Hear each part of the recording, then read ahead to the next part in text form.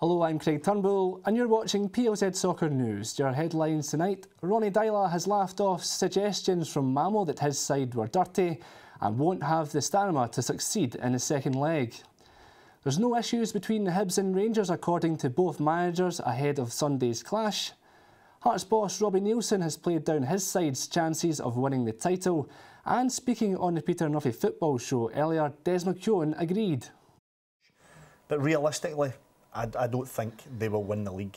You know, it's not an impossibility that Celtic will win the league. I don't think anyone out with, you know, the majority of people in Scottish football would think anything other than that. Hearts, I think, will be, I said it last Saturday in the show, I think Hearts would be delighted finishing top 6, 4th, 3rd, whatever it may be, would be a major bonus to them. But right now, I think Robbie Neilson would grab, with both hands, top 6. For more on all these stories, head to plzsoccer.com or click on the link.